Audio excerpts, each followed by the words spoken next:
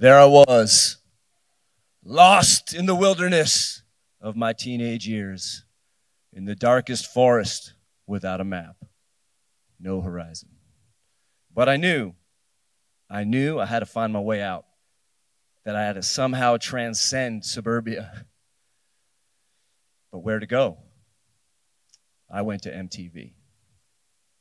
And there on MTV, I saw Billy Idol. And I thought, I had seen punk rock, I'd heard of punk rock, I'd seen characters in movies that were supposed to be punk rockers, and I thought, this Billy Idol guy kind of looks like one of them. So, over the summer of 1984, I was 14 years old, I had the unique opportunity that we all have over the summer to reinvent myself. Go back to school as a new person. I decided to go back to school as a punk rocker. The problem was, I didn't know anything about punk rock. But I did find this product at the convenience or grocery store called Dippity-Doo. And this green substance called Dippity-Doo, if you took it and put it in your hair, you can make your hair stand up. We all know spiked hair, right? It's not a big deal. Spiked hair in 1984 in Edison, New Jersey was like painting a bullseye on my back. But I did it. Went to my freshman year of high school with my hair spiked. And I was walking down the hallway the first day of school, and there I see real punk rockers. They've got mohawks. They've got things dangling off of them, bandanas and chains and boots and army fatigues and T-shirts with band names on them. And they see me coming, and they said, "Hey, man, are you punk rock?" And they formed a semicircle around me. And I said, "Yeah, man, I'm punk rock." They said, "Oh, yeah? Well, what bands do you know?" And I didn't want to say Billy Idol. So I looked at their T-shirts, and I said, "Oh, yeah, I like the Dead Kennedys." They said, "Oh, yeah?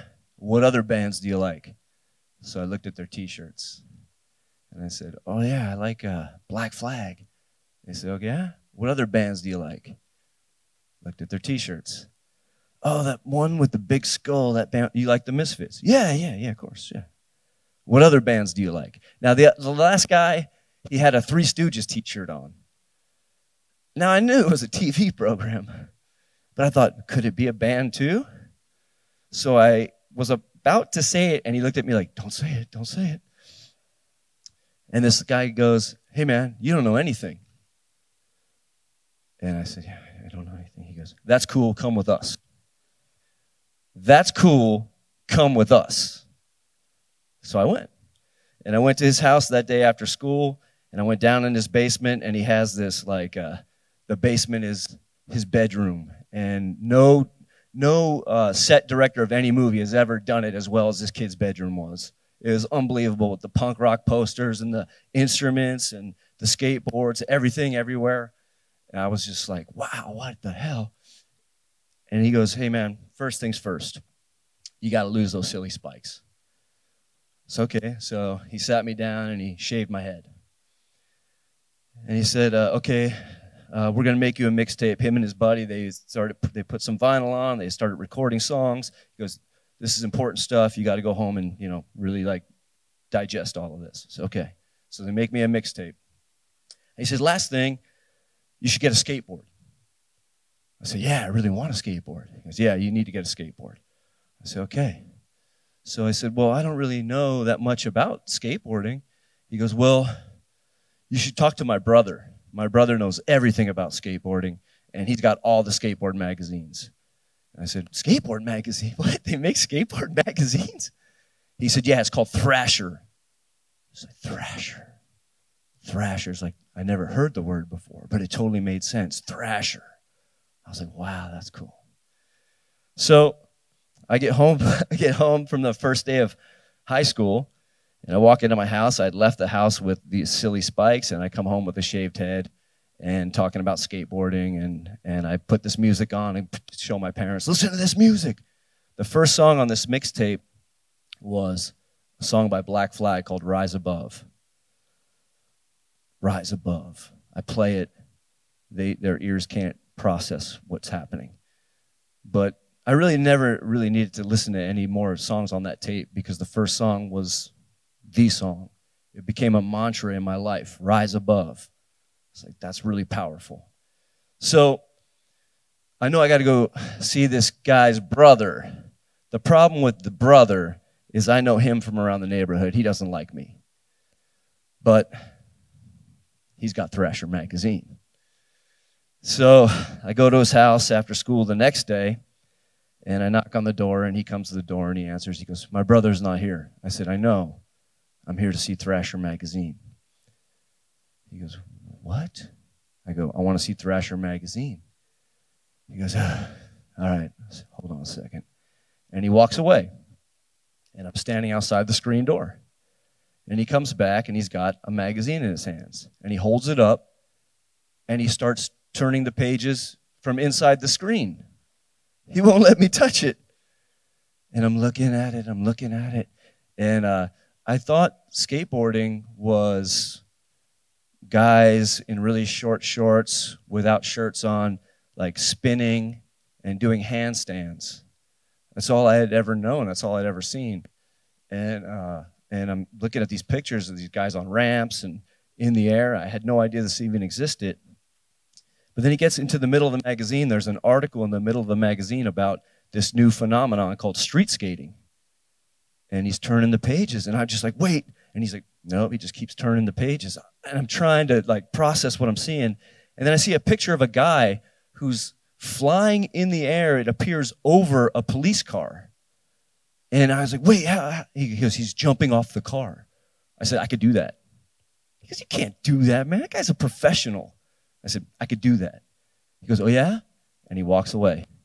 And he comes back with a skateboard, like a real skateboard. I'd only ever seen like a plastic toy store skateboard. I'd never seen a real skateboard. This was a Sims Christian Hosoi Rising Sun skateboard. And I just couldn't even believe it. And he handed it to me. He goes, do it then. And I turned around, and his grandfather's car is sitting on the top of the driveway. It's okay. So I've never actually even stood on a skateboard before. And I climb up on top of this kid's grandfather's car, and I'm holding the skateboard, and I tell him to get the magazine, and I reference the picture, and I jump off the car, and I land in basically what was a gravel pit. It wasn't really paved asphalt. It was just loose rocks. And I land, and I stick, and I fall forward. And my elbow starts bleeding. And I go, okay. I fell forward. This time I'll lean back when I land. So the next time I land, and I try to lean back, but I totally Wilson it, and the board shoots out, and I land on my back. It's okay. Somewhere in the middle. So I start aiming for somewhere in the middle. And I keep falling over and over, forward, backward, to the side, 5 times, 10 times. Kids starting to get concerned. Hey, man, you should just stop. You should just stop. I said, no, I'm not going to stop. I'm going to do this. And eventually, I landed one, and I started riding down his driveway. And this guy, he was like he was the keeper of cool. Like, he knew about skateboarding. He had skateboard magazines. How? Who taught him? Who told him? Where did he find them? He was always the cool kid in our town. But I saw him lose his shit right in that moment when I landed that first jump off a car. He started jumping up and down. He couldn't believe it. He's like, you're a skateboarder. You're a skateboarder. Such a silly thing to say, but that's what it felt. We felt that. I was like, we're skateboarders. Oh my God. He goes, okay, you got to come with me. I'm gonna introduce you to the other skaters. I said, other skaters? There's other skateboarders? He's like, yeah, they all skate down at St. Matthews. So let's go. So we take off through town, and we take turns riding the skateboard. And every time he gives it to me, I just run and find something to jump off of. And I don't land it every time, but I'm jumping off of everything. Like up and down a sidewalk, off a planter, off a bench. Anything we see, I just jump off of it. And as we go through town from point A to point B, from his house to St. Matthews, I'm getting better at jumping off of things and landing on skateboards. And when we get to St. Matthews, there's so many kids skating, I can't believe it. Like, where did they come from? And they see me coming with him. They know him. They know me, but they don't like me. They're like, they look at him like, what are you doing? Why is he here? And he goes, no, no, no, no, no, no, no, no. You should see what he can do. But we're in an empty, vacant parking lot. There's not a car around. So there's nothing to jump off of. So I just run and just jump in the air and land on the skateboard. And they seem kind of impressed at first. But then they go, hey, Mikey. And this little kid named Mikey comes over like, show him. He runs and looks at me in the eyes as he does it and jumps on the skateboard. And he's like, it's not that big a deal, dude. So somewhere between the day before that I wasn't riding a skateboard and that day, Mikey had learned to jump on a skateboard. This other kid that I jumped off his grandparents' car, he didn't know about that. When he saw Mikey do it, I wasn't that cool anymore. He just was like, give me my skateboard back. And then they all started skateboarding. And I just stood there. And I stood there, and I stood there, and I stood there. And they totally ignored me. And eventually, one kid sat down and said, can I try your skateboard? He looked at me like, he goes, yeah, but just don't scratch it. He kicked it over to me. And I grabbed it, and I just went wild on the pavement like a puppy let loose from a cage. And this scared all of them because I figured I'm probably going to get a minute here to try to ride the skateboard. So I tried to maximize that minute. And it was totally wild, totally like uninhibited, completely free. And they were just working on maneuvers, and I was just flying around. And he said, give it back, give it back.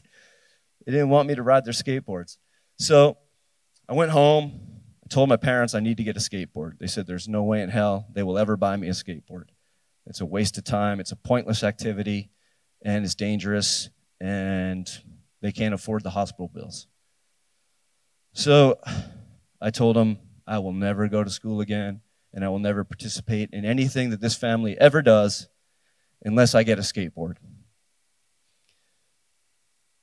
And I had made these kind of threats before, but this time they knew.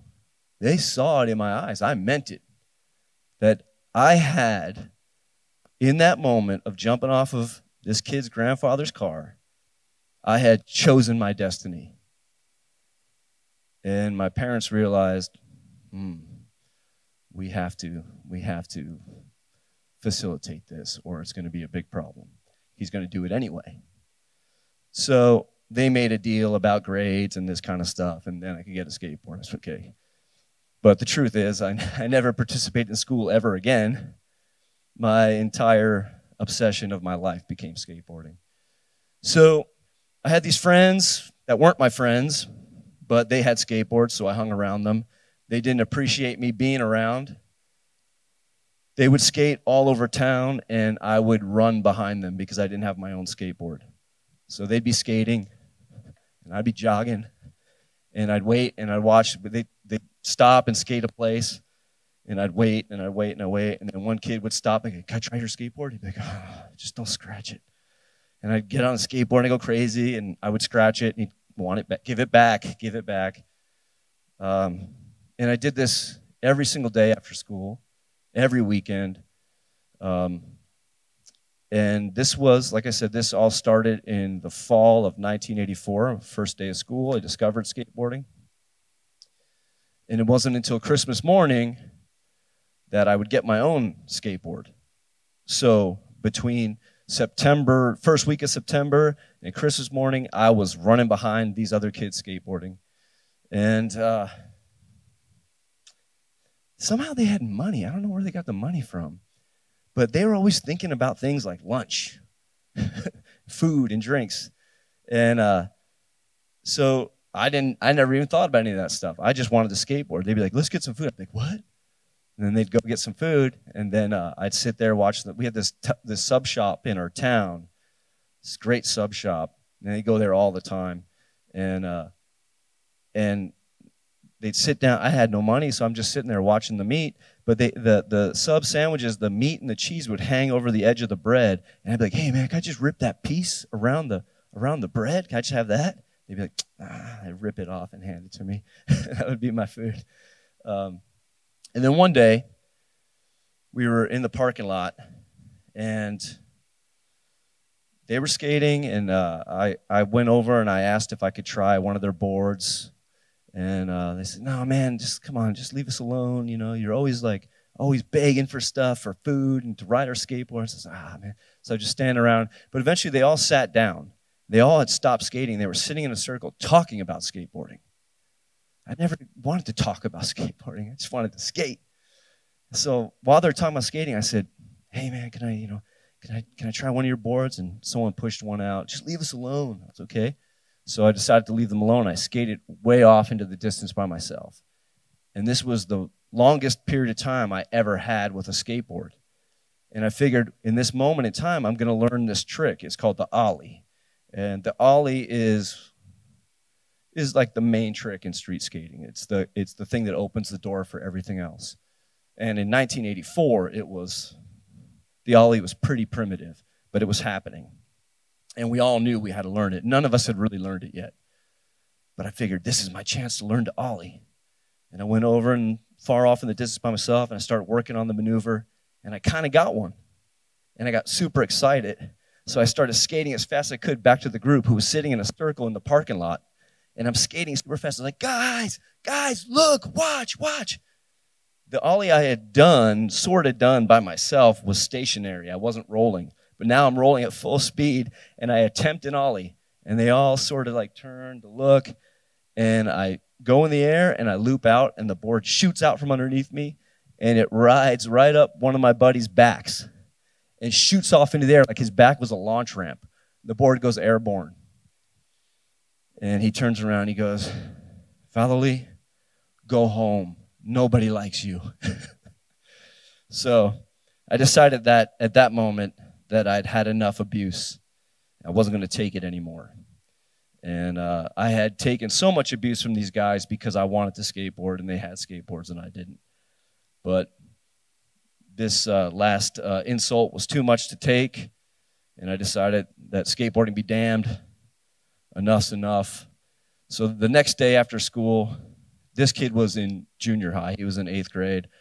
I was in high school, 9th grade. I left school early, and I walked down to the junior high. And I waited outside the junior high. And he comes walking out, and he realizes, uh-oh, I have to answer for what I said. The bell was ringing. We were going to fight. And he realized it. He knew clearly that this means we're in a fist fight. And as he walked up, he said, "Hey, you want to go to my house and read skateboard magazines, watch skateboard videos, and drink iced tea?" I was like, good play, good call. Let's do that. After that, I was in. No one wanted to have to fight. So no, let's just tolerate this guy. Christmas morning, I got the skateboard, actually. The skateboard was ordered and delivered in November, and my mom put it in her closet, and I couldn't have it until Christmas morning. Santa had to deliver it. So there I was, waiting until Christmas morning. Christmas morning, I got my skateboard. And when I got my own skateboard, that was it. I skated. In the morning when I woke up, I skated. I skated to school. I skated at school. During passing, I would take my skateboard out of my locker, put it under my feet, and then put it back in the locker. I'd skate during lunch. I'd skate after school. I'd skate until the evening, until dinner. And then I would skate after dinner until I had to go in, and then it was bedtime. After bedtime, I would sneak out of my house, and I would skateboard. And when I would come home, I would lay in bed with my skateboard. And these were uncounted hours. We hear about 10,000 hours. Everything's counted now. Everything's charted and thought about in that way. This was play. This was completely play. Never even thought about it being at practice. I never practiced skateboarding. I skateboarded. And I did that I got my skateboard Christmas morning, 84.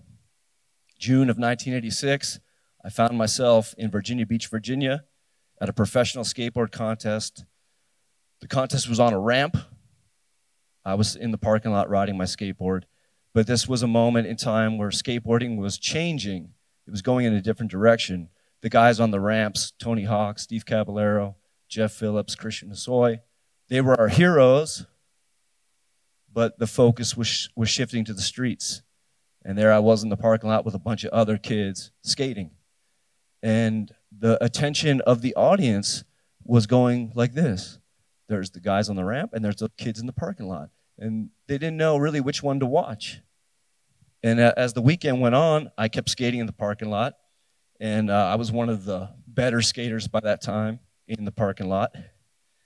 And as the weekend came to an end, Sunday night, dusk, we're all skating in the parking lot, and then the greatest skateboarder of all time, even Tony Hawk will tell you this, Mark Gonzalez, comes skating into the parking lot. He's a street skater. He's the street skater. He's the poet of skateboarding. He comes skating in the parking lot, and everyone freezes. And basically, everyone decided that moment, we're all just going to watch Mark Gonzalez skate. But I was the last one to sort of bow out. I was still in the middle of a trick as he skated in, and he skated up to me, and he said, "Can I skate with you?" I said, "Can you skate with me?" He said, "Yeah, can I skate with you?" He's like, "What are those tricks you're doing? Where did you learn those tricks?" I said, "I made them up." He said, "You made them up? That's so cool. Yeah, show me that one." So I started showing Mark Gonzalez some tricks. Now, an entire skateboard audience and the entire skateboard industry and every professional in skateboarding is watching this exchange of tricks between me and Mark Gonzalez. And it goes on for 10 minutes, 15 minutes, 20 minutes. And eventually other people start skating too and participating, and it becomes this really great jam session. And I figure, this is like the highlight of my life. I got to skate with the best guy, my hero. And as it's coming to an end, Stacy Peralta, who's legendary skater from the 70s, the founder of the Bones Brigade, part of Pal Peralta Skateboards, he walks up to me and he asked me the same question that Mark Gonzalez asked me. He said, "Where did you learn these tricks, man?" I said, "Well, I made them up." He said, "You made them up?" He said, "Hey, man, how would you like to be on our team?" I said, "The Bones Brigade?" He said, "Yeah, man, we need you on our team." I said, "Well, yeah, I dreamed of this my whole life." My whole life, basically, that started at, the first day of high school. That's when my life began. That's when I took my first real breaths. That's when I stepped out of the confines of suburbia into a world of fire and carved my own path. And that's where my path led. I definitely know I chose my destiny. Somehow I got there to that parking lot, and the rest of my life has ensued from there. I've been out of time for a long time. I don't know where the story was supposed to go. Hopefully it ended at a nice enough place for y'all. Appreciate your time. Thank you.